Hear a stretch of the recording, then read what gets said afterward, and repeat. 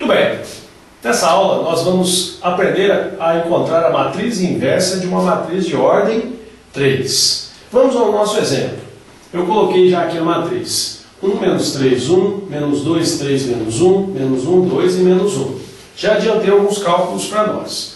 Primeira coisa que devemos fazer é achar o determinante. Então vamos lá, 1 vezes 3 vezes menos 1, menos 3 vezes menos 1 vezes menos 1, menos 3, 1 vezes menos 2 vezes 2, menos 4.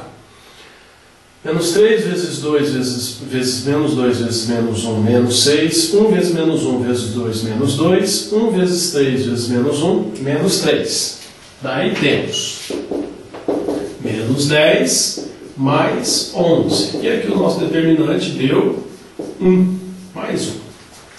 Beleza. Depois do determinante, nós vamos calcular os cofatores de todos os elementos da minha matriz. Então, dos 9 elementos. Então, vamos calcular um por um. Quando eu vou calcular o cofator desse elemento aqui, por exemplo, eu tiro a linha e a coluna. E vou calcular o determinante do que sobra. Então, sobrou uma matriz 2 por 2. O determinante é a diagonal principal, né, o produto da diagonal principal, menos o produto da diagonal secundária. 3 vezes menos 1, menos 3. 2 vezes menos 1, menos 2. Menos 3 mais 2, menos 1. Primeira linha, segunda coluna. Menos 2 vezes menos 1, 2. Menos 1 vezes menos 1, 1. 2 menos 1, 1. No último elemento, menos 2 vezes 2, menos 4. Menos 1 vezes 3, menos 3. Menos 4 mais 3, menos 1. Agora vamos para a segunda linha.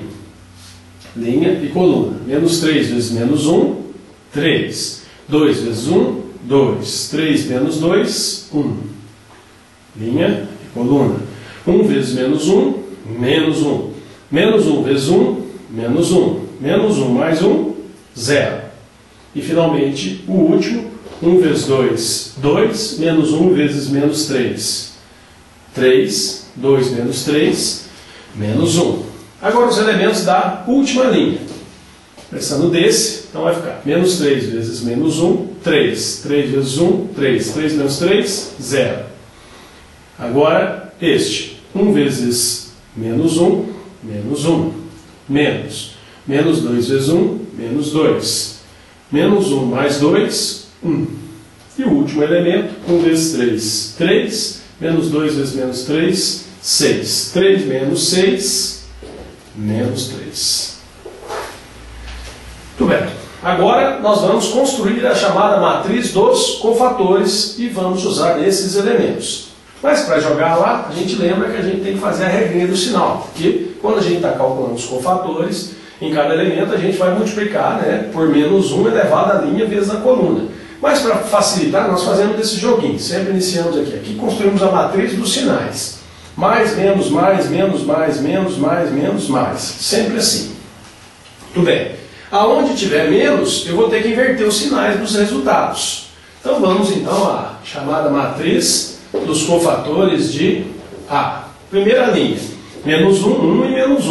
O do meio tem que inverter. Então vai ficar tudo menos 1 e menos 1. A segunda linha. 1, 0 e menos 1. Tem que inverter o primeiro e o último. Então vai ficar menos 1, 0 e 1. E a última linha tem que inverter o do meio. Então vai ficar 0, menos 1 e menos 3. Tá aí a matriz dos cofatores. Logo em seguida eu faço os cofatores de A transposta. Então o que é linha vira coluna. Menos 1 e menos 1. Menos 1. 0 e 1. 0, menos 1 e menos 3. Muito bem. Para achar a matriz inversa agora,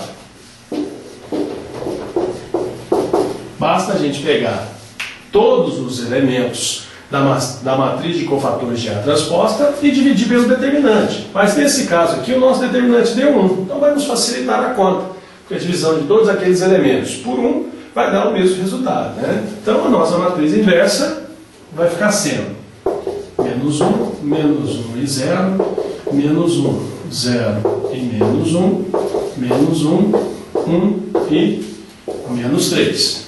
Por isso, não custa nada lembrar que se o determinante deu zero, é porque não existe a matriz inversa.